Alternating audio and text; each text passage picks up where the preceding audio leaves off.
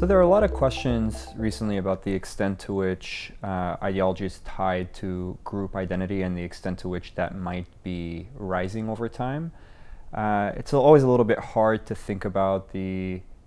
whole broad scope of time because you can go back as long as people fighting a civil war over different political identities and ideas in this country. But there is good evidence that in the recent past, there does seem to be a rise in the extent to which people are thinking about their political ideology almost like a sports affiliation, and that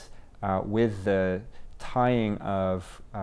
political identities to group identities, there may be rising what's called affective polarization in the literature. So essentially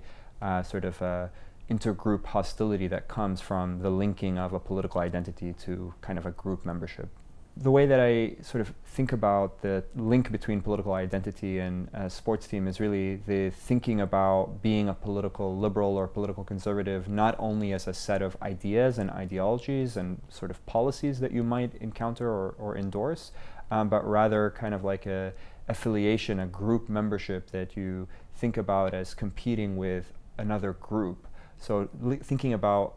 people who share a different political ideology or orientation, not just as individuals who have perhaps a different take on a particular set of policies or proposals, but rather as an outgroup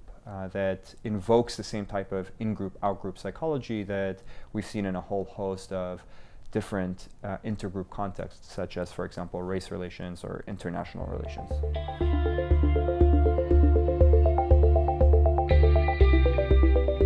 There's some interesting research that suggests that part of the hostility that we have towards our partisan outgroups has to do with what are called meta-perceptions, or in particular, our beliefs about how they view us.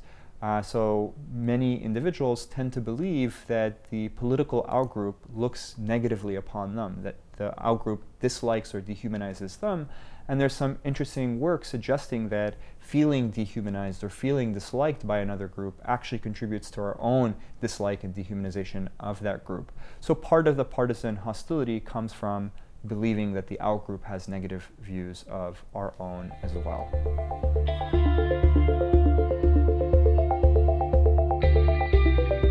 So one important question is, how might we actually be able to effectively communicate and persuade across partisan lines? And there's actually some interesting emerging research that speaks to this question and really seems to be converging around the idea that part of the way that you can effectively communicate across political divides is by speaking to other individuals on the basis of the moral foundations or the perceptions and perspectives that they take, rather than anchoring our arguments on things that seem to matter to us.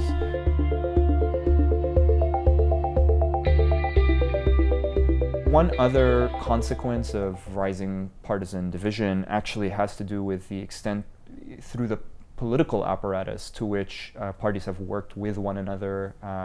in a bipartisan way across party lines, which seems to be decreasing. So there are some statistics that suggest that if you look back to the 1970s, for example, there is about only 60 or 70% of the time did parties in Congress vote exclusively along party lines, whereas if you look now, one analysis in 2017 suggested that almost 90% of votes in Congress are falling exclusively across party lines, suggesting that there's much less bipartisan dialogue and bipartisan efforts to enact social policy.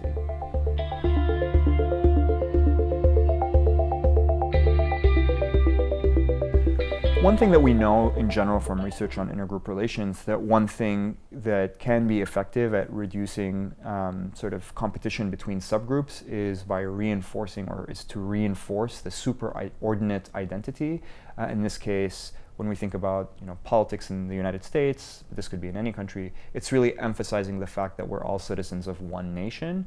So highlighting in that case the superordinate identity of our joint nation may be effective in reducing partisan divisions within the nation, which might be one way to bring the group to work together rather than to emphasize differences between the subgroups politically within the country.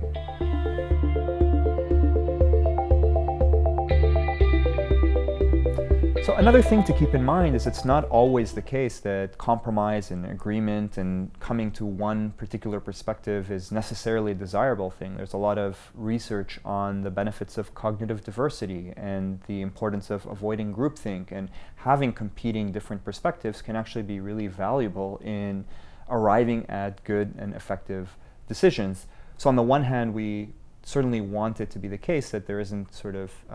blatant intergroup partisan hostility between the various political sides, but at the same time, there's actually value to be found in the distinct perspectives of various groups, and a risk that too much emphasis on compromise might sort of reduce some of the valuable conversations that are happening potentially on either side.